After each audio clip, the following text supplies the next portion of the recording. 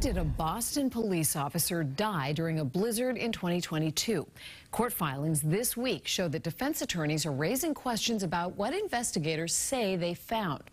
That victim, John O'Keefe, was found in a snowbank. Prosecutors say his girlfriend ran him over and left him there. As WBZ's Christina Hager tells us, both sides are set to go to court next week to go over some new evidence the defense says it's uncovered. There's always an intrigue around a young person dying, but particularly when that young person's a police officer, to die under the circumstances that he did. New intrigue and even conspiracy theories surfacing around the case against Karen Reed. Her attorneys now poking holes in accusations she hit her boyfriend, Boston police officer John O'Keefe, with her vehicle and killed him. His body discovered in a pile of snow outside the Canton home of a fellow officer who hosted a gathering there in January of 2022.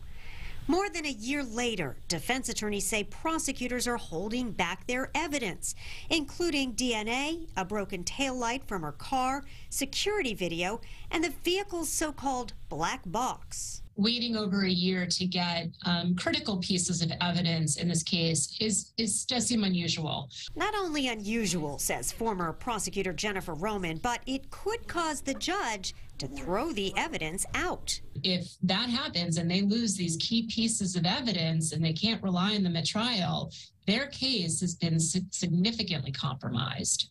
Defense filings raise other evidence. A Google search by someone at the Canton gathering that night that looks like "how long to die in cold." The defense says that search was 3 hours before O'Keefe's body was reported discovered, and the search history deleted the next day.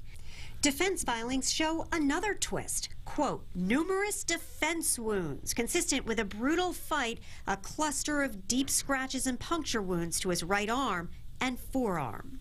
At this point, the Norfolk DA's office is only saying its attorneys look forward to being able to respond appropriately in court next week. Christina Hager, WBZ News.